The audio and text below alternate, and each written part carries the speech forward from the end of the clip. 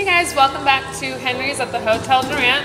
My name is Anna, I do the cocktail program here, and today we're going to be making an Old Cuban, which has been one of my new favorite cocktails. It's nice and sweet and summery. It's perfect for July and August, and it's a little minty, so you're gonna get a mojito aspect to it as well, which is really fun. So why don't we just go ahead and get started. We're going to start with a champagne flute. It's just a very nice presentation. You'll be able to kind of taste everything in it. We will chill it down so it's nice and cold, because the colder the drink, the better it is and the longer it'll last. So we'll just go ahead and put that off to the side while we start.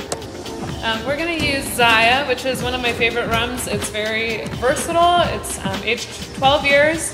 In oak barrels, so you're going to kind of get a little bit of an oakiness to it, but it's probably more sweet than anything. It comes out of Trinidad, and I think actually California imports it, so it's kind of nice and get a semi-local experience to it. We're going to use 1.5 ounces of Zaya.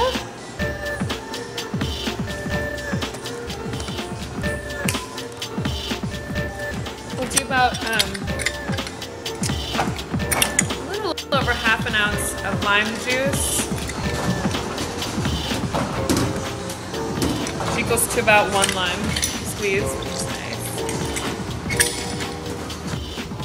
And then we'll go ahead and equal that out with the same amount of simple syrup, because limes are very tart. So we'll do about 1 ounce of simple syrup. Simple syrup is just a very simple, hence the name, sugar and water solution. It's basically equal parts water to sugar, so it's really easy to make at home too. We'll do about 2 ounces of Angostura bitters, or aromatic bitters. And then we're going to take some mint. We want to muddle it up just a little bit to get the flavor. Some people like to add it at the end.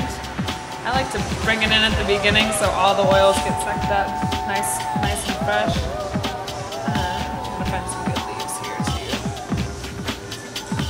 You don't need very much mint, because the more mint that you put in, the kind of more bitter it gets. So maybe just enough for one stemful. And you want to save the tops of them for garnishing. That's the prettiest part of it. You just want to muddle it a little bit, not too much, because again, it gets a little bit bitter the longer you muddle it. Put that off to the side. And then go ahead and put everything. Yeah. Give it a good shake.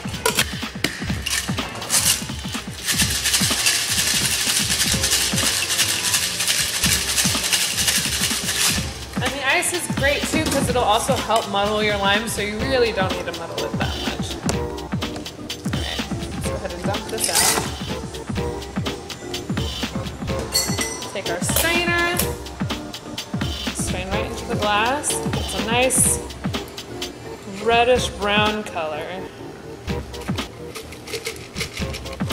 Some people like to double strain their cocktails, which is totally fine. It takes a little bit of water out, but we're going to leave it in, because again, we want our drink nice and cold. And we're going to be using a VC Prosecco, which is a nice Prosecco. It's very light and mild. It's our house Prosecco here, so it's really good. Favorite part too. I love that pop. Now we're just gonna top this drink off with some Prosecco. Get it nice and bubbly. And then what we'll do is we'll get a nice cute little garnish on it. I want to find some good mint.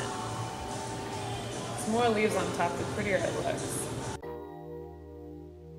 Give it a nice little twist.